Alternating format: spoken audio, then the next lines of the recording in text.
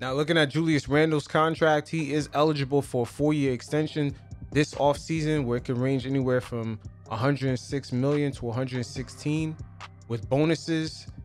Or if Randle wants, and most likely if he believes in himself, he will decline that extension and be eligible for a whopping $204 million deal over 5 years. Now, the reason why Julius Randle isn't eligible for the 204 this season, even though he's a 7-year player, is because he opted out of the Lakers. Once again, you guys could check out, I'll leave a link in the description below of that video that I made about Randle's dysfunction with the Lakers, and it kind of left him in a sticky situation as far as his contract this season. But going back to the current issue at hand, pretty much Randle has to bet on himself for another year. Could be risking injury, or he could be risking another floppy season potentially, which would decrease his value in the marketplace.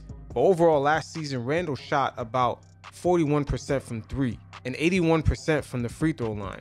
So Randle is going to have to bet on himself once again if he wants to re-up for that 204. Now, the Knicks, to give Randle at least some sort of guarantees in case he does get injured, they could give him a 1-and-1 this offseason. They could sign him on a 1-year deal and give him the option of re-ing up next year. More than likely, if everything works out well, Randle will be able to opt out next season and then re-up with the Knicks again for the 204 over 5 years.